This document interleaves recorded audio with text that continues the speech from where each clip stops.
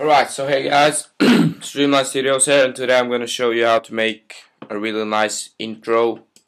It's the same as the Simplicity intro template, but I'm going to show you how to make it so you can make some changes to it and stuff. So yeah, first up we're just going to make the timeline to 200 frames. Then we're going to add a text, go into MoGraph, Mode Text. Gonna line it to the middle, and I'm just gonna type tutorial. I'm gonna use a font called Typograph Pro, and it's a paid font, but I don't remember where I got it from, but it's search on YouTube or something. And then I'm gonna change the depth to 75, and we're gonna add some fillet cap. Just gonna change the radius to 3. And let's see how that looks.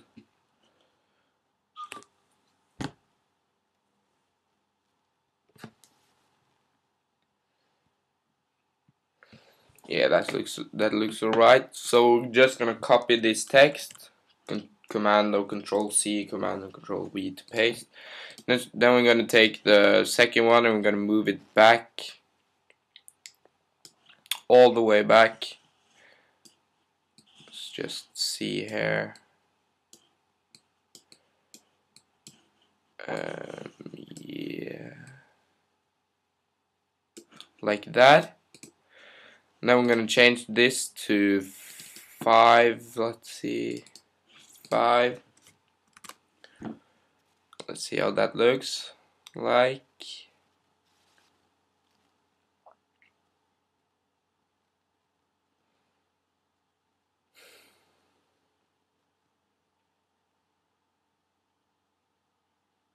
Just takes a little bit time to render, but that's okay.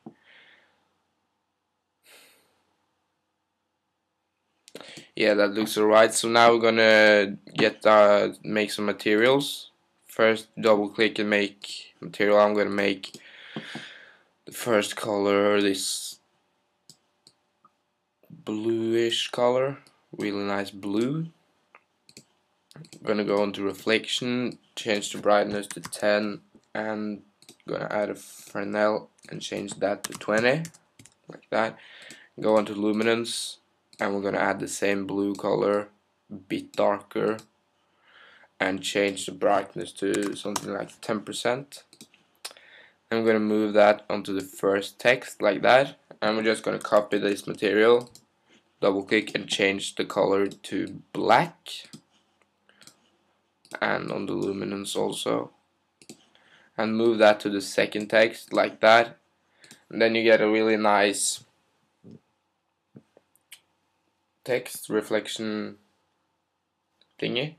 And I've just used Grayscale Gorilla Sidekick Pro to set up a light scene here, so if you don't have it, you can go download the Simplicity intro template, and the Grayscale Gorilla Sidekick Pro is in the template pack, so yeah, just go and do that. And as you can see, you get this really nice reflection on the edges here, and it just looks really sexy.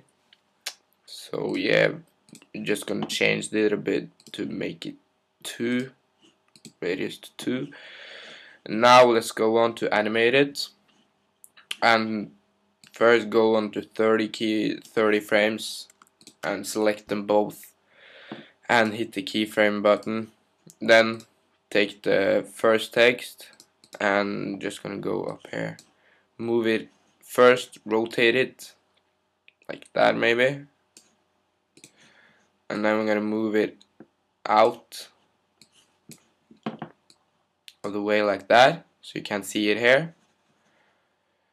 And then we're gonna take this and we're gonna rotate this like that.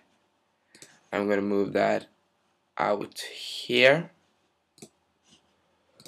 So, and then you're gonna hit the keyframe, and yeah, sorry, you gotta take the first one first, and then you take this one. So yeah, like that.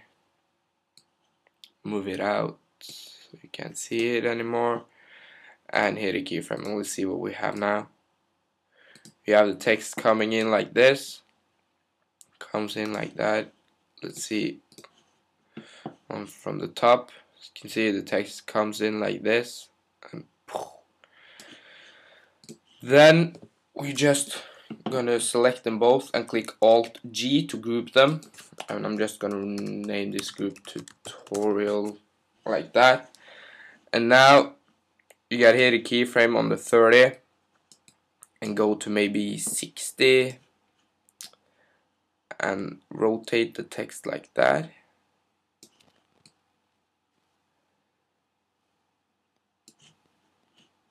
Yeah, like that.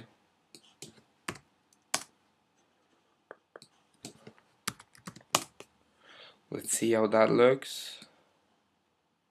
Yeah, that doesn't look good. So change all the degrees to 360. Put another keyframe and let's see what we have now. Yeah, that doesn't look good either. So if we change these to 180, no, damn it. Yeah, we change these two to 180 and change the upper to 540. Then you get the text like this. So now let's see what we have. A really nice rotation. As you can see, the text comes in, start to rotate. I'm just gonna move this keyframe to 80 to get a slower, smoother rotation. Like that. And then we're gonna go up here to the splines, and then we're gonna add a helix. And then we are going to change the plane to ZY, like I did there. Just gonna go onto this view, make sure the helix is in the middle of the text, because this is the line that comes in here, goes around the text and goes out again, so it's important that it's in the middle and that it don't interfere with the text and stuff. So yeah, we're gonna change the start radius. We're gonna change the end radius to 400 centimeters and the start radius to 200. So it gets bigger and bigger. Let's take it 300. Oh man, 300 and 150. 100. Let's try 100 like that. Then we are going to change it so it comes in from here and it goes out here on top of so it comes in here and it goes out here. Let's see how that looks. That looks really nice actually. Then we're gonna add a circle, change the radius to, let's say, 15 centimeters. Then we're gonna add a sweep NURBS to make this line three-dimensional. So you're gonna take the circle and the helix and you're gonna drag it in, and as you can see, you get a really nice line. And we're gonna add a bluish color to the line also, but a bit darker, like this maybe. Yeah, that's gonna look. Yeah, that looks really nice. So maybe we can change the radius to 10. 13. That looks really nice. 13 centimeters. Just gonna render and check out how it looks.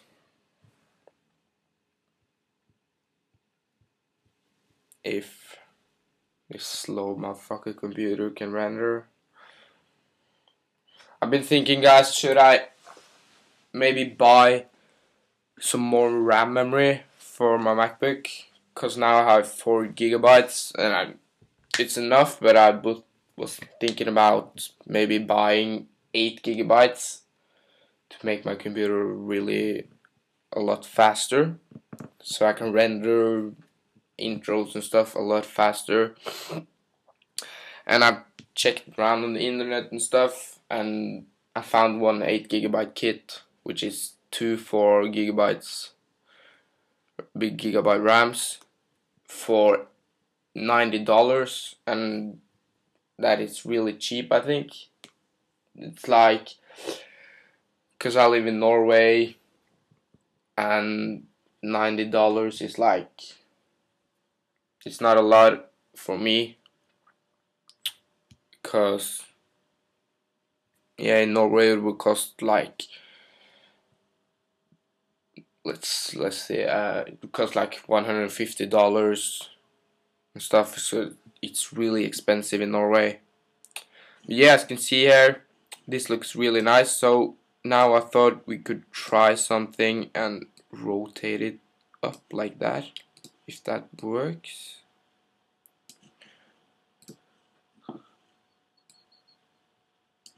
And then we're just gonna make start radius a bit bigger, maybe, yeah, like that. And that looks really nice, I must say. So now we're gonna animate the line. So here the text is finished animating. We're gonna go on to 100 frames, sweep NURBS, object. I'm gonna change the end growth to 0%. Hold control and click on the little circle, and then go to 130, which is 1 second for me. Then I'm going to change it to 100%. And now let's see the full animation.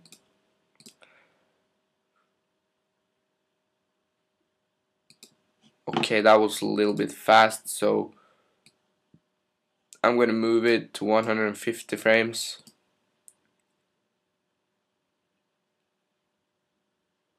That looks really nice, I think. And let's see, there. We don't need it to go all the way because it's just a waste. So now let's see how it looks like. Got this slow line going, which looks really nice, I think. And then we're going to just change the timeline to 180 frames. And yeah, this is basically the intro. You can do whatever you want with it. You can add some flares, which I did in After Effects on the template. But this takes really long time to render, so I'm not gonna render it out and show you how to add flares, because you probably know how to do that, and if you don't, I'm gonna make a tutorial on it. Just leave it in the comment section below if you don't know how to add flares. And yeah, I think this looks really nice. Looks really good. The outcome was really nice. I think you got this really nice gloss here on the line and on the edges of the letters, as you can see. And then we're going to change the render settings. You have the global illumination, GI mode, IR plus QMC, camera animation, the diffuse depth to 2, and the gamma to 1.8. Gonna add ambient occlusion, not gonna do anything with it. Gonna just add a color correction, I'm not gonna do anything with it, and add a depth of field. Then I'm gonna change it to ADHDV/HDTV 720 29.97, which is 720p HD. And then frame range, I'm going to change it to all frames, so it renders from here to 180 frames. And I'm going to save it as a QuickTime movie. Check Alpha's channel and Straight Alpha. And I'm going to change it to H.264 best frames per second 30. And I'm just gonna save it on my desktop. So yeah, let's see. Like that. And we're gonna go into anti-aliasing, change it to best, and animation, and max level 4x4. And yeah, I'm gonna leave this project file in the description for you guys. So yeah, this has been Streamline Studios, and I hope you like this tutorial. It's a really simple intro, but it does the job. It's a really nice looking intro, simple and clean. And yeah, I hope you like this tutorial, and see you guys. Streamline Studios out.